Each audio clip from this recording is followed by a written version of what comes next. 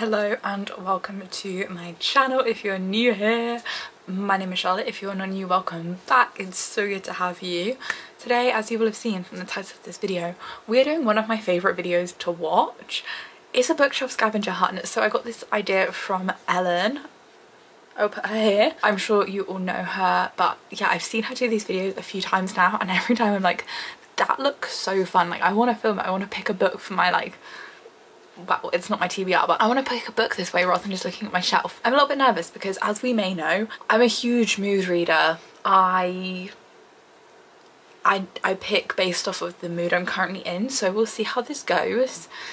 But I think this could be really fun. Really, really fun. I'm a little bit scared, but let's just get straight into things. So, prompt number 1 is pick a book that you gave 5 stars and then find another book you would recommend to people that liked that book. I'm gonna go with Powerless by Lauren Roberts as the book that I gave 5 stars. The book that I would recommend for people that enjoyed Powerless is Red Queen. If you are on BookTok and you have liked videos about this book, you have probably seen a lot of discourse around how these two books are quite similar. I personally didn't find them too similar, but there's definitely some similarities in terms of, like, they are both fantasies, they are both more like dystopian style fantasies. There's similar elements with like a higher class and a lower class, which I feel like happens in most kind of dystopian fantasies anyway. But yeah, I do think that you would probably enjoy Red Queen to some extent if you enjoyed Powerless. So I think they go together really nicely. Okay, so prompt number 2 is count the number of letters in the title and then pick a random spot on your bookshelf and count that number. Okay, so the title, we have 1, 2, 3, 4, 5, 6, 7, 8. 8 letters. We're gonna pick a random spot and count 8. So we'll go from Daydream. So 1, 2, 3, 4, 5, 6, 7, 8. And we have Heartless by Elsie Silver. So look at what's on the cover and find one with similar elements. No, this is such a hard book. Okay, so we have a cowboy hat, we have a rose, we have a guitar, and it's blue.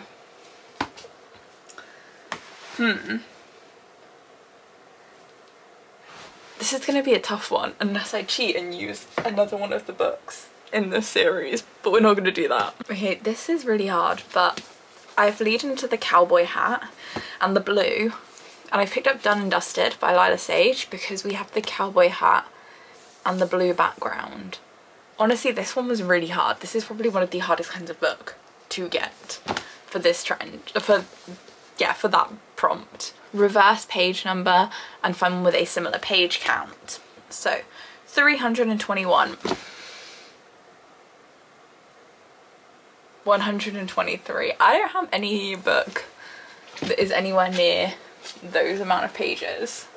Okay, so the shortest book that I have is 147 pages, and that is Gaze at the Morisaki Bookshop. So this is the book that we have gotten from that prompt. So the next one is List some tropes and find another book that shares one or more. I've not read this book. I don't know what happens. I'm gonna have to Google it. Okay, so I've literally had to Google, this was absolutely shameful, tropes in this book. A familiar trope used at the beginning of this novel is a young woman's heart is broken in a failed relationship. She leaves her job and returns home to her family. So we're gonna try and find a book that has that trope. Okay, the most similar book that I can think of that I've got a physical copy of is Beach Read. Well, actually the most similar one I could think of is Done and Dusted, but like we've obviously just picked that. I don't want to kind of go back to square one with that book. I'm gonna say Beach Read. Obviously it's not the exact same as that trope, but I'm not really sure what else to go for, and I feel like we do obviously have the element of she goes back, or she goes to a new place almost, but it's connected to her family. Like, we've got some loose elements here. It's the only one that I can think of, that like any book that I've read that I can think of that has it, other than Done and Dusted, but we've literally just done that, so I don't want to just keep doing the same book over and over again. And this is why it's so difficult to do this when you read so many romances on your Kindle. But the next one is find a book with the same colour combo. So colour wise we've got orange, pink, blue and yellow. Okay, kind of loose again, but I'm gonna go for A Curse for True Love. I feel like colour wise we've definitely got some similarities there, so I feel like that kind of works together. I feel like you'd see them together kind of like in, you know, the colour spreads on Bookstagram, so I think that kind of works. And then we have, this is a tricky one, I'm scared for this. Read the first sentence, pick any word in that sentence and find a book with that word in the title. Pray for me. Evangeline Fox always believed she'd find herself inside a fairy tale one day. This is so hard. Okay. We're gonna have a browse. Okay, so I'm not sure if this counts because it's one word, but it's that part of this one word is in that first sentence. So we've got foxglove, Evangeline Fox, fox.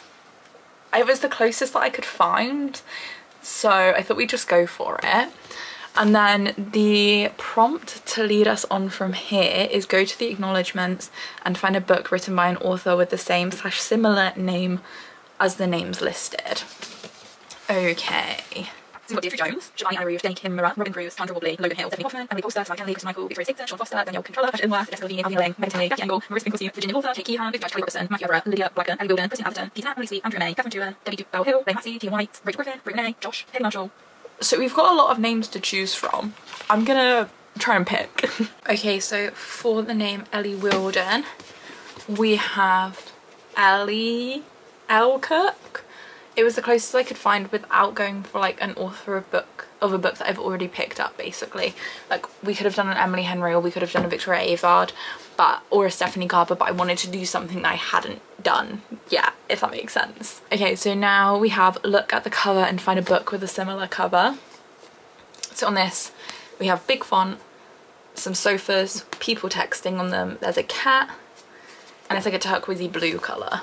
So we're kind of wanting something that has like an animal on it, I guess, and maybe some furniture. No animal. This is so hard. Okay, I'm gonna go with Last Time We Met because they both got like similar font, big text, similar colour palettes, and then like the whole idea with people at different points set in the text. So we've got like one on each side and then kind of like dotted around, and there is a sofa. I feel like that's similar enough. Okay, and then we are now on the final prompt, which is a scary one, and it's add birth month and day together, turn to that page and find a book with that word in the title. So my birthday is the 7th, my birth month is October, so we're going to 17. And okay, so the first sentence is you don't need to be like that. So we're gonna look for a word, a book on my TBR with one of those letters in. This is gonna be fun. This was really hard, and guys, this is an absolute reach, so I had to go like quite far down the page, so all the way down here, so nearly at the bottom before I could find something. I don't have too much on my TBR at the moment, which is a good thing, but a lot of things I do have are just quite like unique titles. The conversation that the characters are having aren't like, it just isn't a conversation that like book titles are going to be, and then I don't have too many books on my TBR, so it's a little bit harder. But the sentence that we have landed on is, surely if her condition is that bad, it won't be too long before you'll be back. So I have taken the if. I know, it's so cheating, it's such a weak word to use, but from that we have if we were villains. It was not looking good, guys. There were no, like, the conversation they were having is quite early on in the book, so I don't think it's a spoiler or anything. One of the characters is basically coming back to the UK to be with his mum while she's in palliative care. It's not a conversation that's going to bring about book titles, like, it just isn't. So we have If We Were Villains, and this is going to be the book that we're reading together.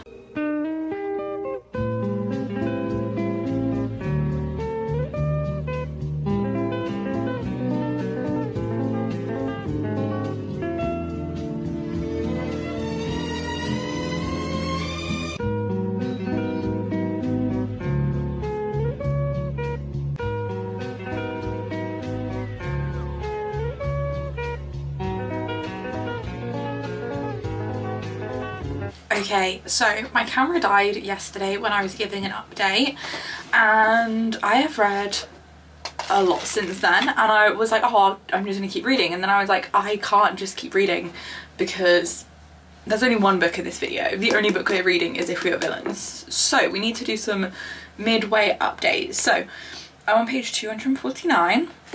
I am really liking this so far. I am not massively like a mystery girly. For this, I think I'm becoming a mystery girly. Like, well, the dark academia, like I don't know, I'm just really liking it. It's really interesting. So I don't think we got into the plot before. So the book starts with Oliver. Basically, we find out that he's leaving this 10-year sentence that he was prison for. He's talking to a detective, and the detective is like, are you finally gonna tell me like the full truth of what's happened? And so like, well, why is he in prison if he never told the full truth? Like, what is going on here?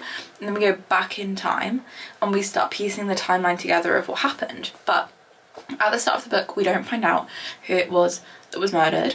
So I found that really interesting because there was definitely a few times where I flip-flopped between characters that I thought it was going to be because of what was happening in the storyline. So that was super interesting. And we do kind of flip-flop in timelines between the present with the detective and what happened, like the timeline of the actual story. But it's not like a regular time flip. So If We Were Villains is a dark academia about Shakespeare students. So instead of chapters, we have acts and scenes. So it's not written like a play fully, but in that way. And then also some of the dialogue is written like a play. So each act starts with a prologue, and the prologue is in the present tense, or like the present day, where we're with the detective, and then it goes back to when you're in the scenes, you're in the past. So it's a little bit different. I actually thought that I really would not get on with the whole scene thing because it's not clear chapters, but actually I'm finding it so okay. It does just mean that you do end up like kind of like on random pages, like there's a scene break here, so it's a bit annoying, but it's also like quite a quick read. Plot wise, that's kind of what was happening. We were really seeing like the build up to when the death happened, which is super interesting. And yeah, I really liked I've been enjoying some of the Shakespeare references. I haven't studied a huge amount of Shakespeare, and it's been a really long time since I last studied Shakespeare. The last Shakespeare I did would have been Hamlet during my A-levels, and I'm 26 next month. So we're talking like a good 8 years, well 7 years I guess, because I did my actual A-level on Hamlet. So I've not done Shakespeare in a long time basically. There was like a lot about Macbeth in this, and I remember Macbeth very well because I've done Macbeth so many times, as I'm sure most people in the English education system have. I think we did it in drama classes a few times. Like what do the witches say? Off the top of my head. Anyway, yeah, I'm really enjoying that element, and I'm enjoying the whole dark academia vibe. It's been quite gloomy this week and very rainy and stormy, so I definitely feel like I got a really good week to read this, although I'm saying that with blue skies today, so maybe not. But yeah, it's definitely been nice reading it in like quite an atmospheric setting. I've definitely been enjoying that. And yeah, as I said, I'm on page 249. There are 422 pages of this book, so I'd quite like to finish it today or first thing tomorrow because it is really gripping. Like I did get fully gripped to it yesterday. It did take me a little bit of time to get into, I'm not gonna lie, because I was kind of like, because obviously you find out at the beginning that Oliver has just been in prison for 10 years for a murder, and you want to know straight away like what how, what, when, like you want to know, and it takes like a long time with the build up. So I did struggle to get into it a little bit to begin with, but once I was into it, I was into it, especially when we started seeing all the like twists and turns and a lot of the different incidents, and the characters are all really interesting as well. It's a group of 7, so it's like a very tight-knit group. They've made it through, they're on their 4th year at this university where people get kicked out every year. So obviously they're really tight knit, so it makes it really interesting. But yeah, I'm really excited to get to the end. I'm not sure how I'm gonna rate this. Like already I'm a bit like, I wonder what the rating will be, because like normally like a crime kind of book like wouldn't get a super high rating, but then I feel like because it's dark academia, this is the first dark academia I'm reading as well, ever. Because it's dark academia, I'm like, well, it's elevated. Like it's a much more elevated crime story than just like the Richard Osman books. Do you know what I mean? Like it's much more elevated than that. So yeah, I am gonna keep reading because I am loving it.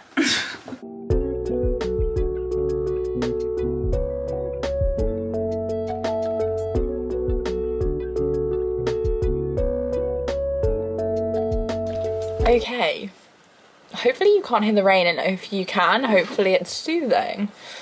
But I finished If We Were Villains last night, so let's talk about it. I am not gonna lie, I'm really struggling with a star rating for this book because I really enjoyed it, but I didn't have a 5-star feeling. But then I just feel like I'm rating everything 4.5 at the moment. And I'm trying to figure out if I enjoyed this more or less than some of the books that I've rated 4.5 stars. So when I'm editing, I will pop my star rating in here. But for the time being, let's chat about it. So obviously this is a dark academia. We follow students at Doucher College who were studying Shakespeare. At the start, we meet Oliver, who has been in prison for 10 years for a crime he may or may not have committed, and we witness a conversation between him and the detective, where the detective is basically like, I'm retiring, can you finally tell me what's happened now you're about to come out of prison? And then we basically get taken back in time and we run through the events. This is crazy. I didn't know where the plot was going at any given point. You don't find out, so you find out that someone turned up dead, and you obviously know that Oliver has been away for that death. However, you don't know who it is until it happens, basically, which was really exciting. I've never read, because it doesn't happen until like you're halfway through. Like you really get to know the characters and the dynamic of the friendship group before that is even introduced. And then I really found myself doubting Oliver, who is our narrator, because I was like, is he just an unreliable narrator? Like, did he just forget? Like, because it's obviously really traumatic. And I was like, well, is he just leaving it out of his story? I was like, there's something like that didn't feel majorly right. And then as you start to unravel it, and honestly the end was like expected but unexpected at the same time. And the very end, oh my god, it's such a cliffhanger. Like, you know when you literally have to Google the end to find out people's perspectives on it? Because I was like it's not neatly tied up. It's not a neat tied up little bow. So yeah, I really enjoyed this book. I don't know, I didn't have a 5-star feeling, but I feel like I could honestly say it's probably one of my favourite books. So then I'm like, it should be a 5-star, which is why I'm struggling with my star rating so much, and why I want to sit on it, because I want to see if I like keep thinking about it. Because if I keep thinking about it, then I probably will bump it up to a 5-star, I'm not gonna lie. But yeah, I absolutely loved it. It's definitely made me want to read The Secret History, because I'm not gonna lie, like I didn't get a lot of the Shakespeare references in this. The only Shakespeare I've like properly studied is Hamlet and Macbeth. So a lot of the like there's quite a lot of King Lear references, Prosperous, obviously Caesar, like, you know, we kind of know what, like I feel like that's one that like most people have like some kind of knowledge on, but I didn't have like that in-depth Shakespeare knowledge. But I didn't find that like a detriment. Like I'm sure I would have engaged with the plot a lot more, and maybe things were foreshadowed through Shakespeare that I just didn't quite get because my knowledge isn't good enough on the plays. But yeah, I really enjoyed it though. Really enjoyed it. I would really recommend, and it's definitely made me want to dive more into dark academia. And I'm really glad that I had this book picked for me from this challenge, because this has been on my TBR for a while. I did like do a soft DNF on it before, and it was definitely a book that I was just like very intimidated by because of like the Shakespeare stuff, but I did really enjoy it, and I'm really excited to keep reading Dark Academia over the autumn months. And yeah, it was super good, super enjoyable, and 10 out of 10 would recommend. But that is everything from me. It feels so weird reading only one book in a video, but that is everything from me. I really hope you enjoyed. If you enjoyed the concept of this video, please let me know, because I will definitely do more of these. I think this could be a really good way for me to tackle my TBR, so if you're interested in seeing more of these, please let me know. Otherwise I will catch you in the next one, hopefully. Bye.